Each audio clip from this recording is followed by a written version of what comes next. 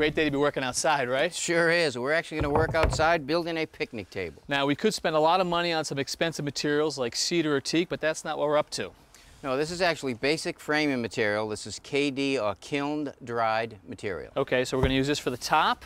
Top and the seats. Yeah. And for the legs, that'll be the only part that touches the ground, so we're going to build that out of pressure treated. Great. What's the first step? Well, let's lay out the top and we can work our way down. Now, the top of the table we're going to make out of these 2x8s. We're going to put the best side of the 2x8s facing down and the worst side facing up.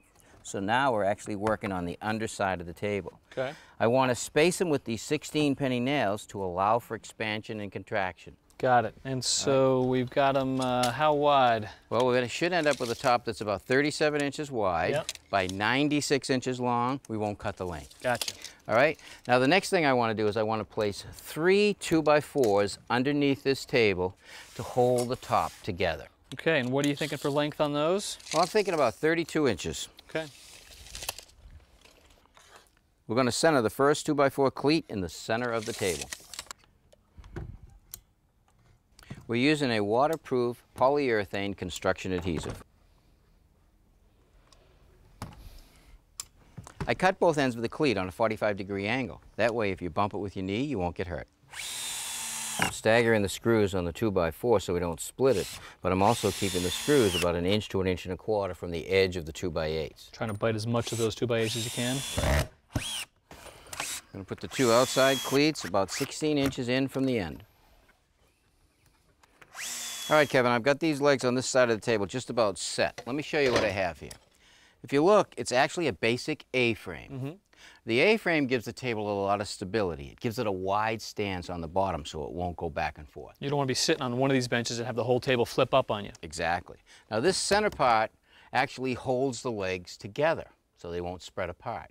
But it also gives us a place right here to mount our 2x6s on each side to make up our bench. The leg angle right here is actually cut at 28 degrees. You can see it right there. Mm-hmm.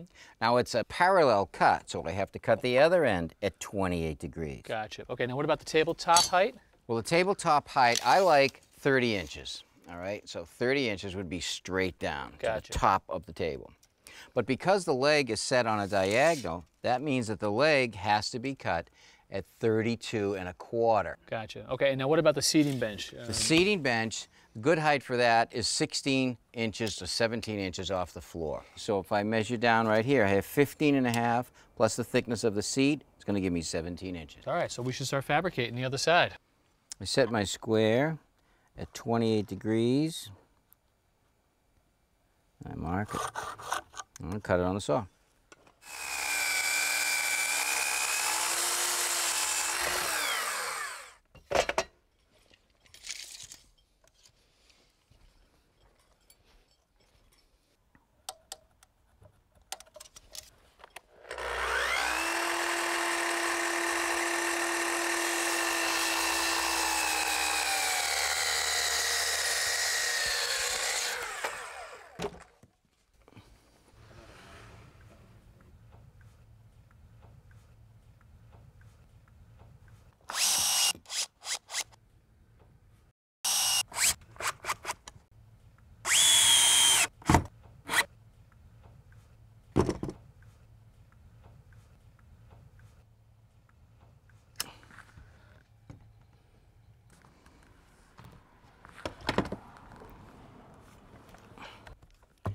Now I'm going to screw the leg into the cleat using a 4-inch deck screw.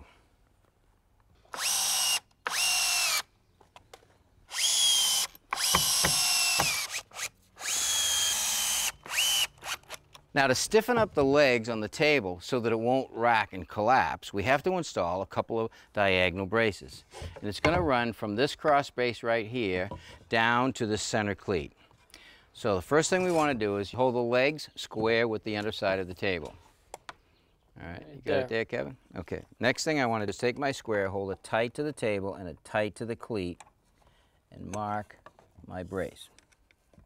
Then I take my square against the cross brace and mark my square here.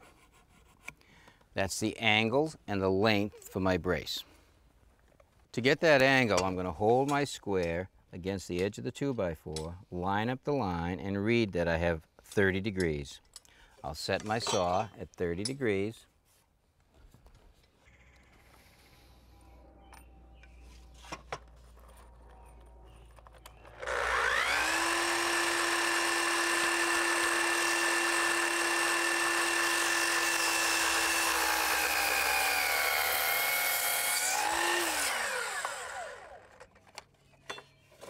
All right, let's see how that fits, Tommy. All right, I'm going to hold it into position. You hold the square there. Keep I'm coming. going to hold it down there. How's that? Bang, spot on. Okay, now we'll screw it in place.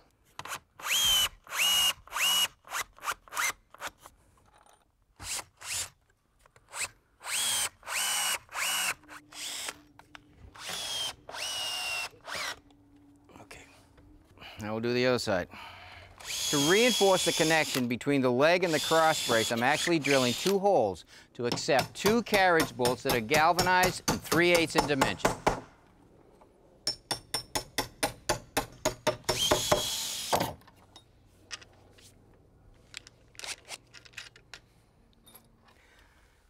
Okay, now to ensure that the nut doesn't ever back off, I'm just going to peen over the end.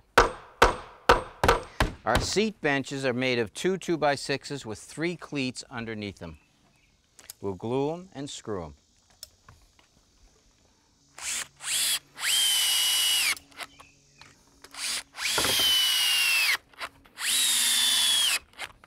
With some adhesive on the cross brace, we're ready to set our seat on. Now we'll screw through the seat into the cross brace.